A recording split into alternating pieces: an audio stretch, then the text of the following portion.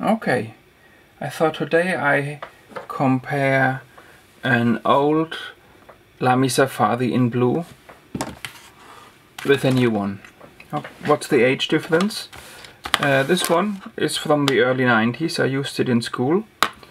I think the first 4 years of my school career I used Pelicano, and then the rest I used Lamy Safaris. So I had a few of them over the years.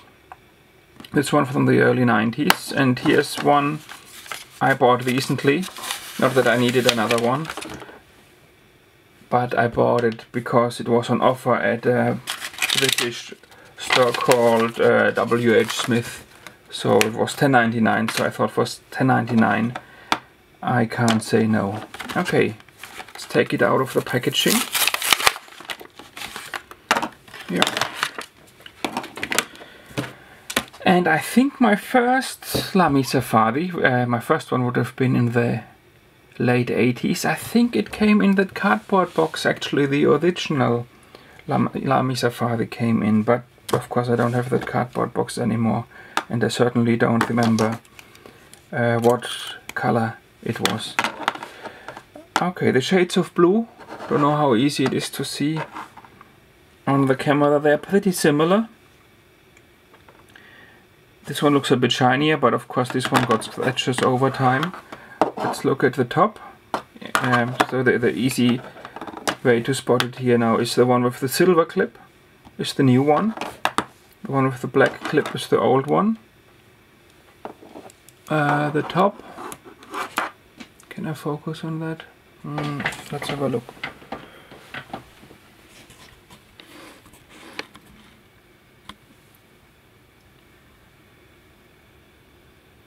Yeah, pretty similar.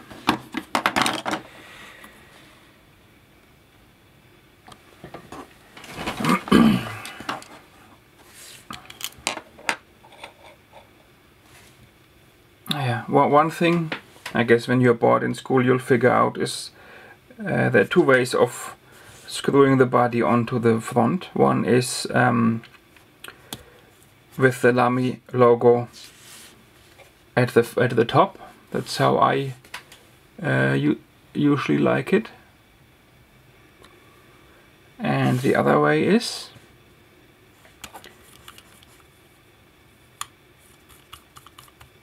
with the Lamy logo at the bottom. But I usually always made sure the Lamy logo is at the front. Okay. Another difference here. This one, the new one, has a silver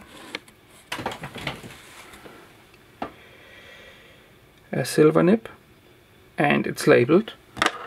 And here the old one is not labeled. So in the past, I don't know whether there was only an M nib. Maybe there was no choice, I'm not sure. But in the past they didn't label the nib. Okay, let's have a look how they light. I'm gonna dip it, so that's not gonna be super representative. Oh, and here's the nice petrol ink.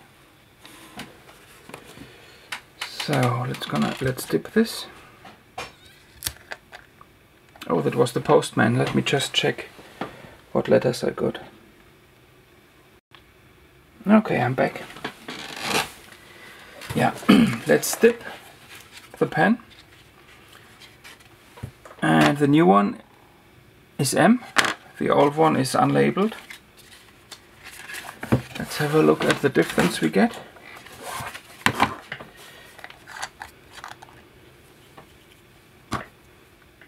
Like I say, dipped is not that representative, but you know, otherwise you'd have to wait. Or I'd have to cut it out, whichever way around, so.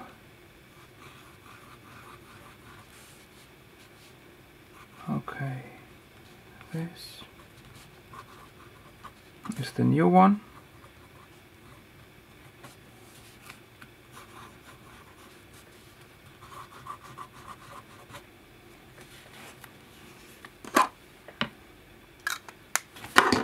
compare it with the old one.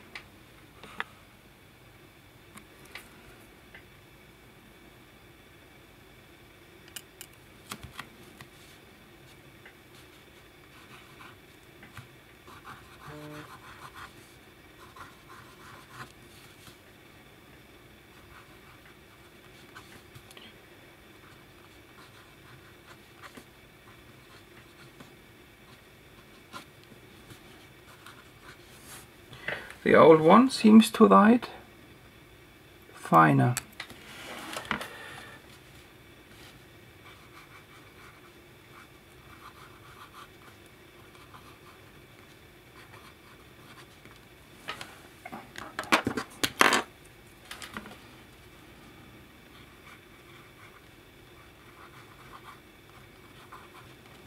Yeah, okay. Old one seems to write finer. Oh, something else I want to show you. Yeah. Oh, yeah, okay. So something I want to show you. Let's close this before an accident happens. Okay, is it in focus? And I'm only mentioning this because actually no one watches my complicated videos, but my simple videos seem to be popular. So a very simple thing to show here. And yeah, why does the cartridge get slimmer here? You're in school, you keep writing, and the ink will run out at some stage, but some ink will be trapped here at the end. Don't know, is it easy to see? Let's do it against the light. Just a moment.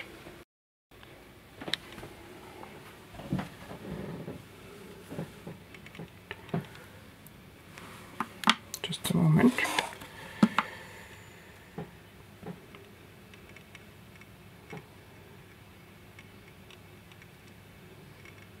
Yeah, maybe you can see it. So the ink is trapped there.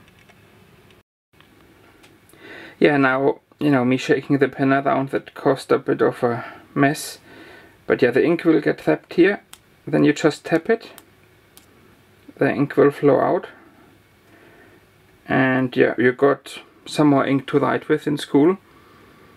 But you got some sort of warning that your ink will run out soon. Okay, thank you for watching. Bye.